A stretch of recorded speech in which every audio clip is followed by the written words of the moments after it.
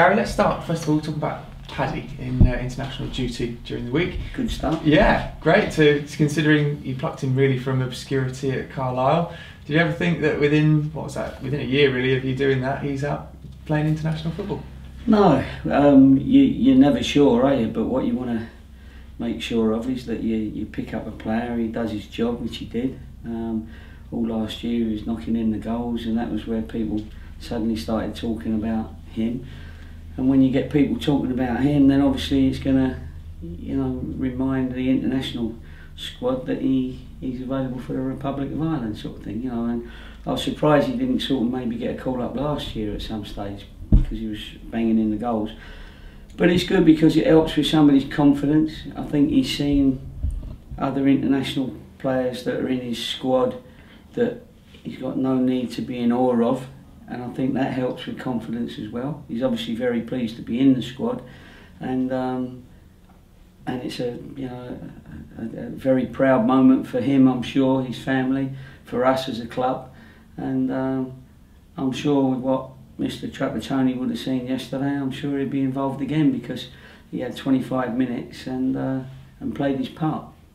Something which will affect Yeovil though, if players are going away on international duty. Is there enough of a squad here to back up a team if there are players missing on international duty? Well, we're trying hard to get a squad together that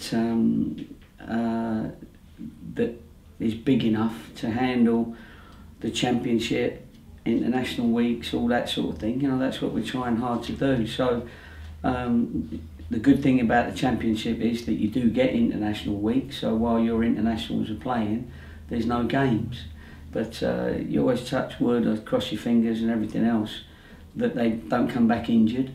And that's that's one of the pitfalls, I suppose. But the beauty is when we went to the game, me, Terry and Darren were sitting as proud as punch in the stands there, and after our meat pie and chips, because we're athletes as well, and we felt proud that Paddy Madden, and alongside Paddy Madden's name in the programme was Yeovil, that we was part of that game, Wales versus Republic of Ireland. So hopefully we can get a few more. Three proud fathers there in the it was all like giggly little kids when he's coming on. We see him get up off the bench and then he started stripping off to get ready, and we was very excited for him. Yeah.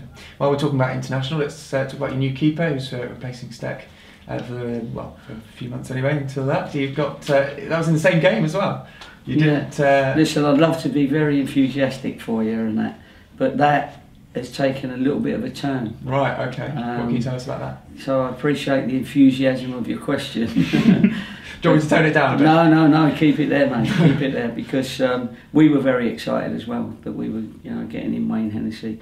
As we know, he's been out for a little while, and of course, we'd have been taking a little bit of a chance, but the club said that he was ready, and he was, and I spoke to Wayne's goalkeeper coach at the game yesterday, and he said he's been training very well. He looks good, and unbelievably, just a freak little thing that happened to him in the warm-up, because he was the second keeper there, and he just felt that he wasn't comfortable in one of his knees, so that's going to need to be put on ice. Okay. So the search will go on then for the search was happening from 10 o'clock last night when we realised that there could be a problem. We see him come off the training area or off the pitch pre-match quick early, and we thought, oh my God, what's happened here? So from that moment onwards, we was on the phone, and and of course it's something that we need to do.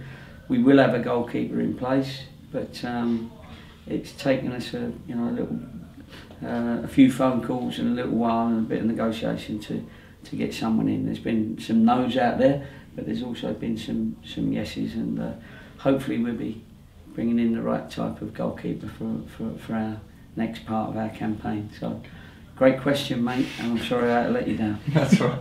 Let's talk about Steck then. Is he all right? Is he coping okay with?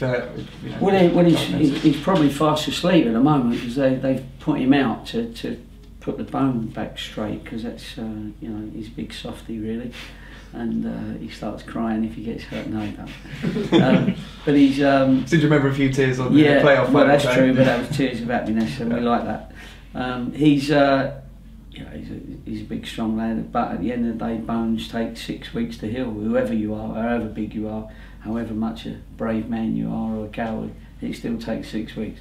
So they've had to realign it, and it doesn't make it, you know, have an operation to realign it. It doesn't make it any longer at the other end. It just means that when he does come back, it's a professional thing that goalkeepers need to make sure that their hands, you know, are right, because that's their trade. Yeah, occupational hazard really, isn't it, with a goalkeeper? Yeah. So you just talking about Joe Rules before. What does he bring to Yeovil? What can we expect to see on the pitch? That's right. Well, you know, he's not only a left back and a left winger, but he's a left midfielder, but he also quadruples up as a goalkeeper. He's gonna have to. Trying to get quadruples in short. He's gonna have to. No, listen, he's a good player, Joe, and he's a combative midfield player, I would say, is what he is now. You know, we're strong in midfield and we're strong at the back as well, but he's a great addition to our squad for the competitiveness of it, and good lad. Malky rates him very highly at Cardiff. They need him playing at this level, and once he's, you know, had some games for us, I'm sure Malky will involve him at some stage in the Premiership. That's 3 months, that signing. Yeah, it's 3 months, yeah. Let's talk a bit about then the game coming up against Burnley. You're away. Will you be taking in the sights of Burnley when you're up there? I've done a bit of research, Gary. Got a few questions for you about Burnley. Just a few easy, just quick quiz, really. Listen, I'll tell you now. Here we go. Ain't got a clue. Ain't got a clue. Right, we'll start. Should be easy. What county is it in?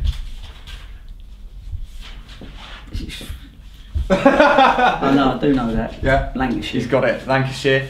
What industry from I'm talking Industrial Revolution now? Industry made it wealthy.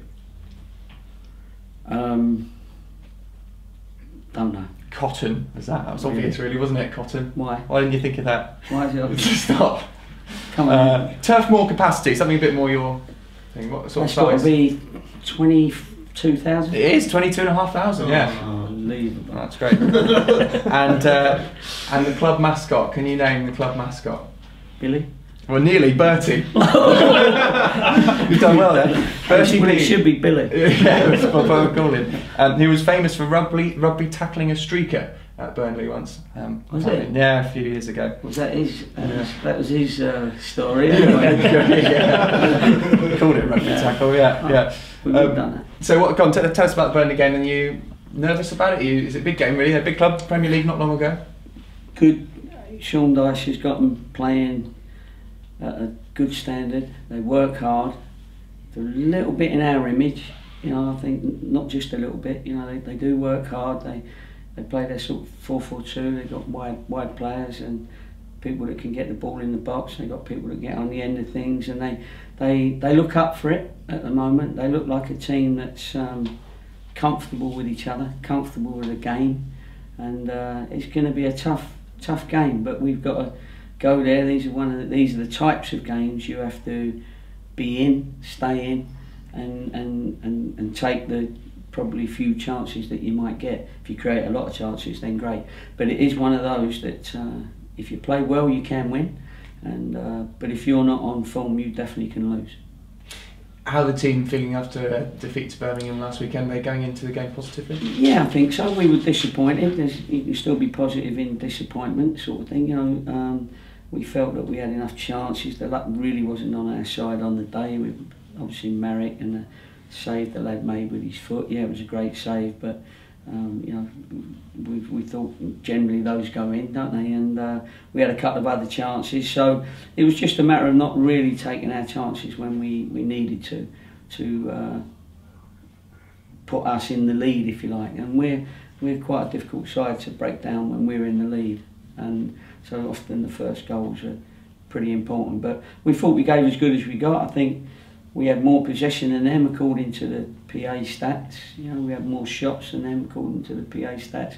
So there's nothing at the moment that has made us feel that we don't deserve to be competing at this level. And apart from Marek in goal, obviously, any other injuries that fans should be aware of going into that game? No, everybody's okay. I mean, Webby's wife produced a little baby, you know, which was great timing yesterday or the day before, so that didn't interfere with the season, so that's good. He's always had good timing, Webby, and so no, everybody's fit, healthy, and they've seen an addition or two to the squad, and that will make for people not being able to rest on their laurels, because at the end of the day there'll be good competition. Just going back to the loan situation, at 3 o'clock on this Saturday, you could have 5 loanees in your squad at your disposal, which might make things a bit tight as the month goes on. Is that likely to see any? Well, out of necessity, really. You know, we might have to look at it to see, which we do all the time. You know, there's nothing that we do without brainstorming it extensively beforehand. You know, so when people think, why has he done that? Or, you know, then there's generally a reason for it. And probably the only time they get to know is when you ask me the question sometimes, you know, but sometimes you can't always give an answer because it's not quite right for that time. But no, we're aware of that, and you know, we've got to address it as we go on. Okay. Connor Henderson obviously played in the week. Is he still around? Yeah, Connor is a very good player. Actually, he's a good footballer, and you know, he's been out for a little while as well. Otherwise, he'd probably still be playing for Arsenal. You know what I mean? He'd still be at Arsenal. So, you know, and we have to look at these players because there's nothing wrong with their football brains. You know, they're still good footballers in their brains, and all we got to do is help them get their body the same as what they were before they were injured. And you know, we work very hard with people every day, and we think sometimes we can get people back to the levels that they were at when they were first thought of as superstars, sort of thing, you know. And anyway, you know, we're having a look. There's nobody's making any decisions just yet, but you're right. He's around and training and playing for us in the reserve games. But you know, he played an hour in the reserve game and did very well. But you could see that it's going to take 2 or 3 more games before we see him properly.